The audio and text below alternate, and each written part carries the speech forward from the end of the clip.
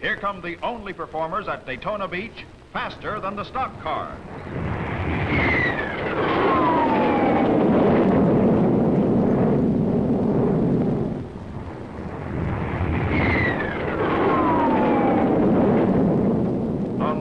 Crowd of auto racing fans in Daytona history have gathered to see the climax of 2 weeks of automotive safety and performance trials. Trials which saw nearly every stock car performance record smashed. In salute, the Air Force crashes the sound barrier as racing stock cars prepare once more to smash records on the sands of Daytona.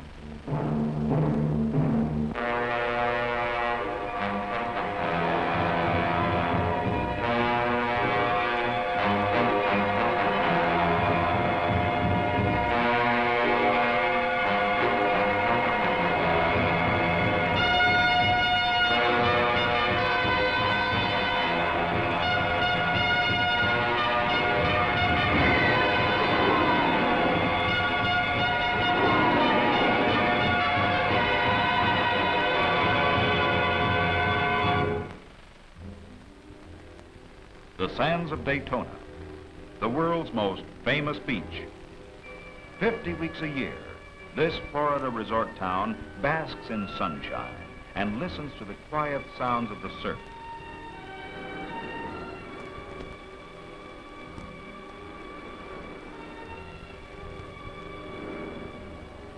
Its rhythm is the ceaseless changing of the tides every 12 hours.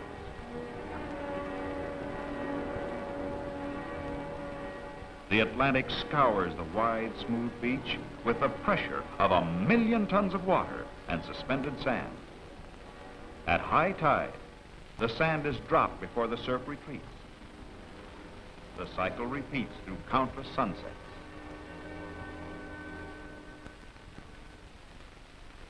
And sunrises.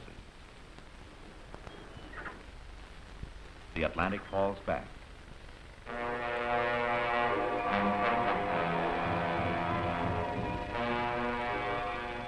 The sand dries and becomes a great natural superhighway, 200 feet wide, 20 miles long. 50 weeks each year, the cycle is undisturbed. Then, one day, as the surf falls back, men can be seen resetting old markers, laying cables, measuring carefully from one cable to another. Exactly 1 mile.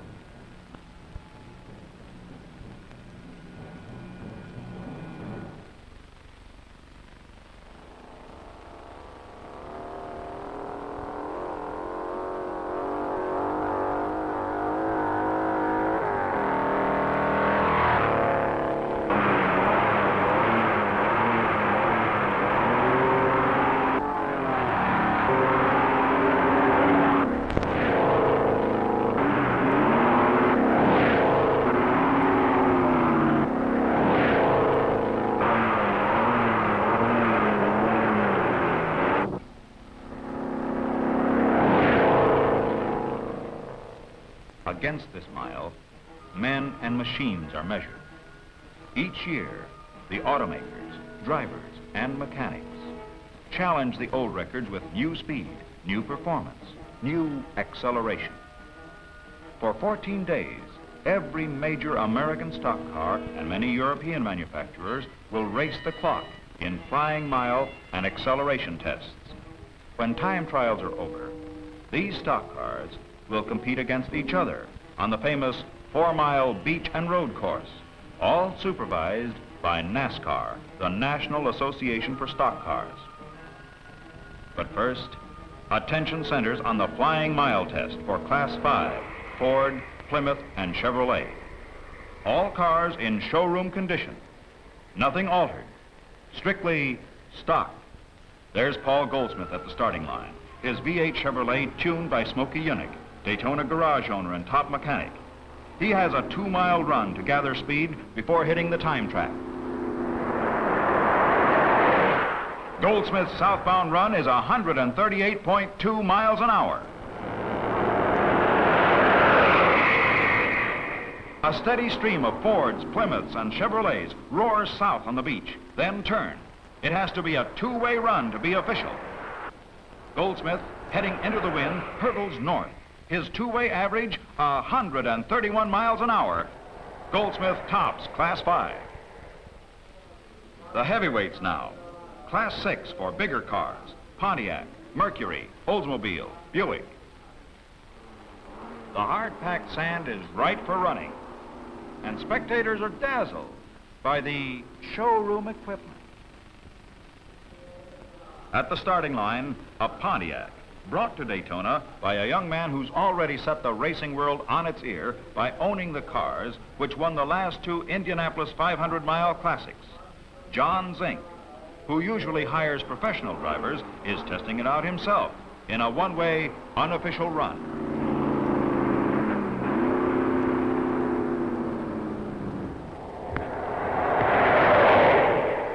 There go all the marks for all classes, 141.2 miles an hour. The fastest time ever recorded on this beach by an American passenger car. Now, official Class 6 records. Joe Littlejohn's Pontiac begins a two-way run.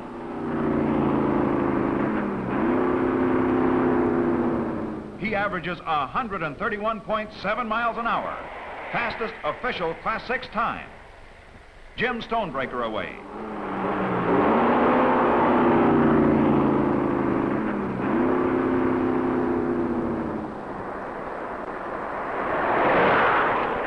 His Pontiac roars into the record book 128 miles an hour. Second fastest Class 6 time.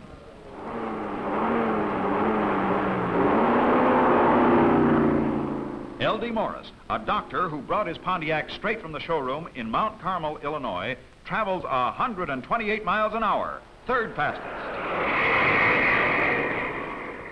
The sand barrier has been broken, but at 130 miles an hour, anything can happen. Almost invisible ripples in the sand set up shock waves that torture suspension and steering. Look out!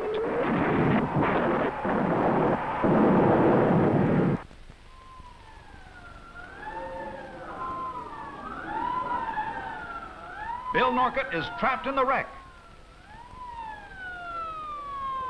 His seatbelt held, and rescue workers must cut him loose.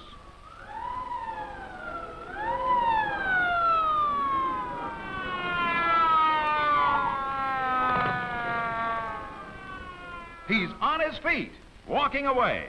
That car was traveling better than 130 miles an hour when it went out of control. The beach is closed for the day. All other cars flagged out of the trap that nearly caught Bill Norcott.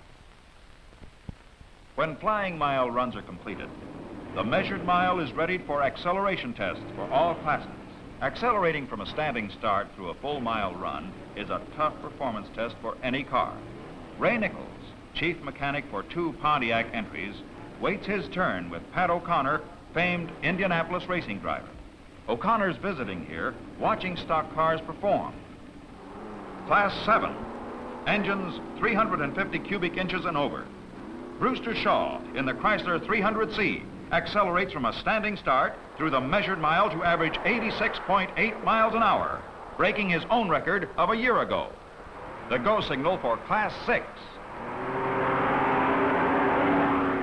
Stonebreaker in a Pontiac roars away to average 85 miles an hour, first in his class.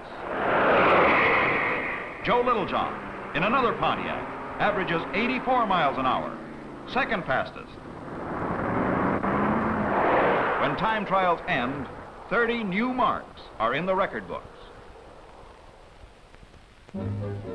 Attention switches now to the official inspection station. First stop for the Grand National Contenders. This is the first competitive event for the new models, and inspection will be as rigid as ever. Before any stock car is allowed on the beach to qualify for the race, it must be certified stock by NASCAR inspectors. Only modifications to promote driver safety are permitted. But no car may come to the starting line unless every part meets specifications issued at the beginning of each model year by the manufacturer and is in production for sale to the general public. Micrometer inspection assures the contestants and public that these are truly stock automobiles. After approval, NASCAR inspectors seal each engine and transmission. These seals must be intact after the race is over.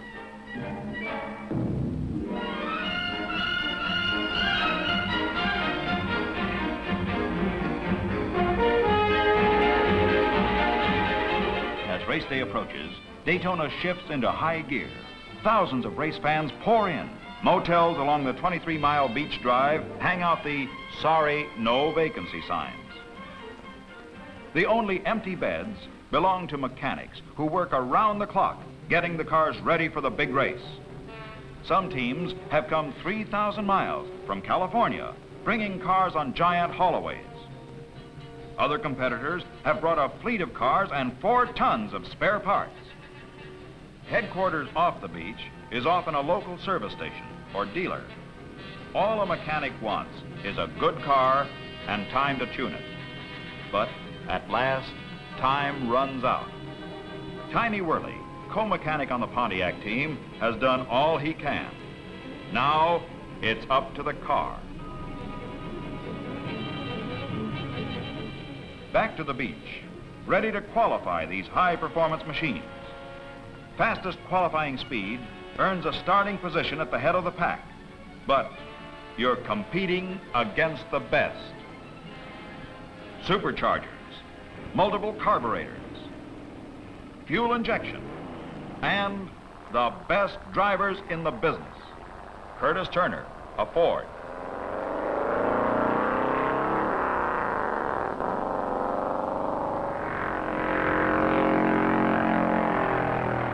A 118 miles an hour. Paul Goldsmith, Chevrolet.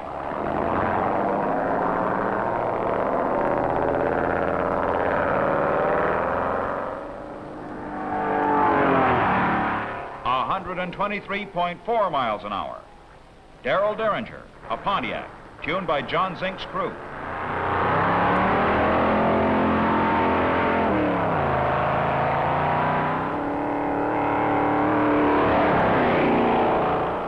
Zink himself checks the official timing. 130.8 miles an hour. Cotton Owens in one of Ray Nichols' Pontiacs.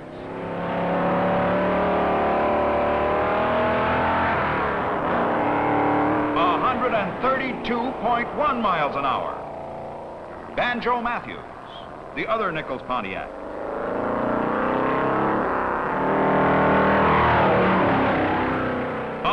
134.3, fastest of them all. They're ready to race.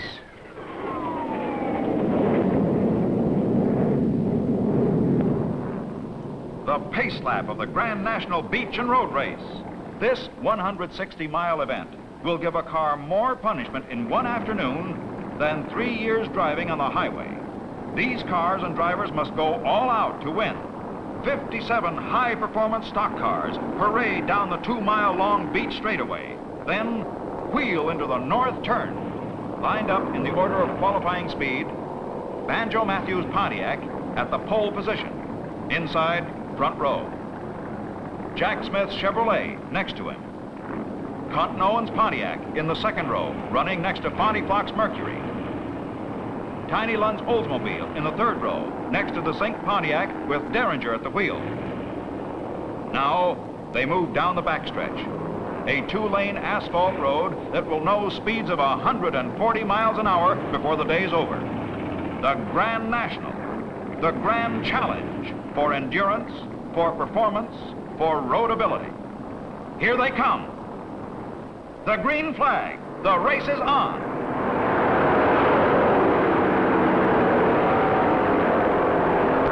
Through the south turn, Banjo Matthews in Pontiac number 8, first car off the turn, booming down the beach straightaway.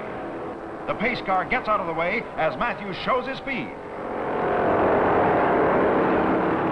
The field strings out as Banjo Matthews sends his Pontiac screaming north at 140 miles an hour.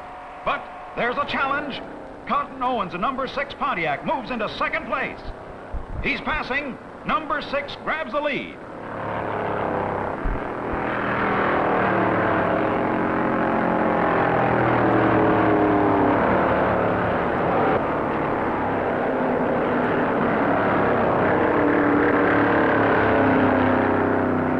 Down the backstretch, Pontiac number 85 moves into second place.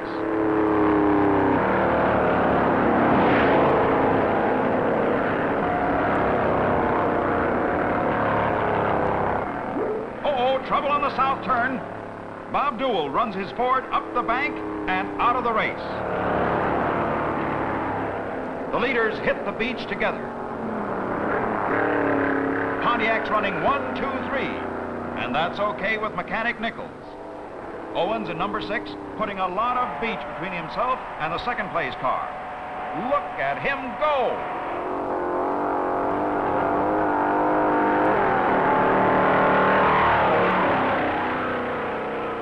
Coming fast through the pack from 20th starting position, Paul Goldsmith's Chevrolet.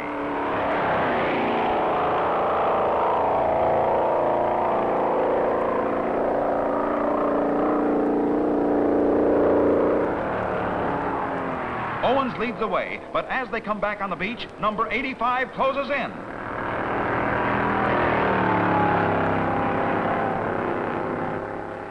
Uh-oh, there's a spin, and another. Number 85 slams into the spinning car. That's all the racing he'll do today.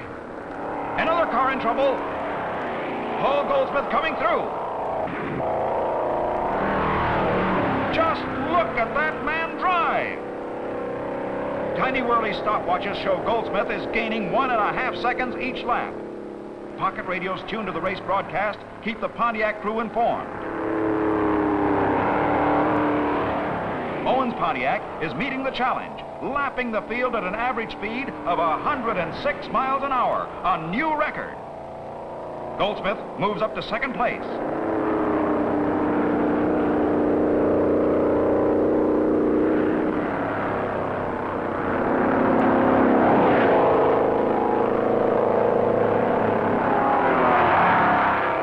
Bonnie Flock puts his Mercury into third place. Fireball Roberts in Ford number 22 goes high, wide, and handsome to move up a notch.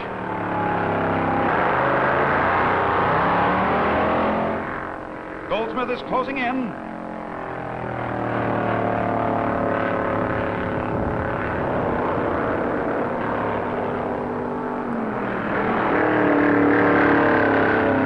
Down the beach straightaway at 146 miles an hour, fender to fender.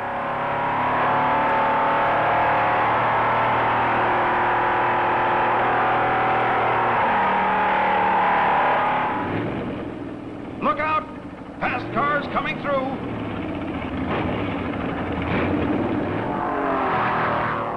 Goldsmith moves into the lead.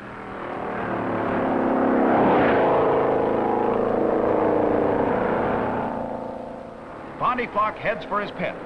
That crew has to work fast. Time spent in the pits is counted against the driver and split seconds count. The engine is checked. Gas tank filled. And Fonty is ready to roll in 30 seconds. That's some service station. The Pontiac crew signal Owens to a pit stop.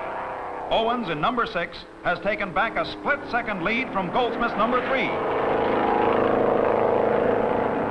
Lem Svajan in trouble.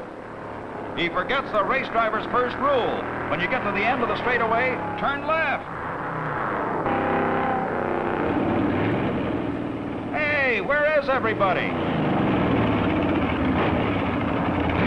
Owens roars into the pits. After 90 record-shattering miles, only 12 seconds ahead of Goldsmith.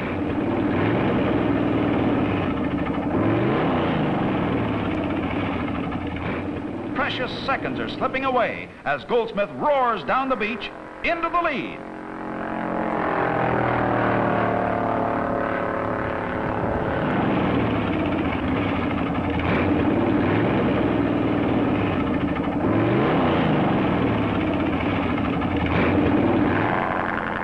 "71 seconds and on his way, second place."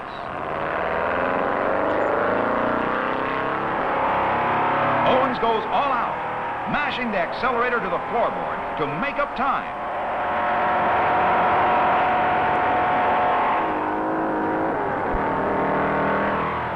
Goldsmith leads, giving his car a jolting ride to stay in front. Owens, two-time winner at Daytona, knows the beach like the back of his hand. His car responds beautifully as he roars through the north turn, 40 seconds behind. Goldsmith Chevrolet will have to pit soon. The old pro, Fondy Flock, makes those years of racing experience work. He's only 13 seconds behind Owens. Goldsmith, still in the lead, heads to his pit for fuel and a mechanical check.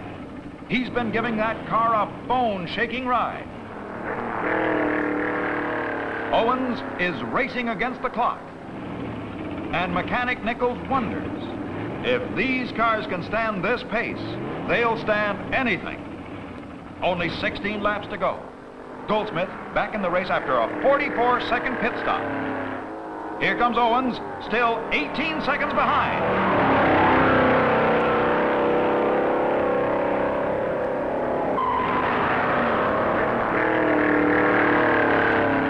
Goldsmith is trying to open his lead, but Owens' Pontiac responds to his touch and is keeping up the pressure on the front runner.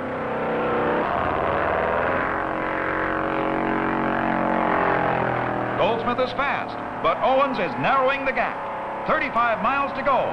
It looks like a race right down to the checkered flag.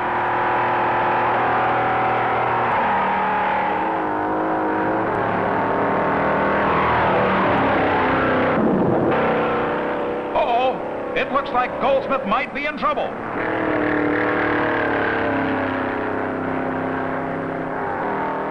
Owens sets his sights on the trail of blue-gray smoke down the backstretch.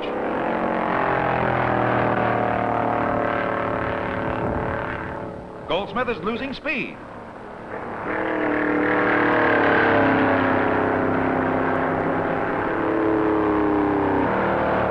Where's Goldsmith? The stopwatches show he must be slowing down. Goldsmith limps to his pit. He may be out of the race. Owens in number 6 Pontiac takes first place. Smokey Yunick lifts the hood. Goldsmith's burned a piston. Maury Rose, famed Indianapolis winner, breaks the news to Goldsmith. Only a sportsman can take this much disappointment with a smile. But Bill Stropp, Mercury team manager, isn't ready to concede anything yet. Fondy Flock in position 3 might be able to close the gap. Smooth and steady, Flock finds the easy way around. He's been in enough races to know that the leaders can burn themselves out in the last few laps. Fireball Robert shows the form and style which makes him a threat in any race.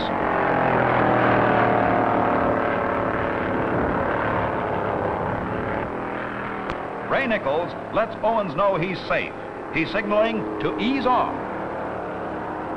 But Owens isn't through racing. He's going the distance at top speed. His average speed is better than 101 miles an hour. And his Pontiac is responding magnificently to every demand. Owens' skill and the car's response makes cornering a beautiful sight. This car was built for the road.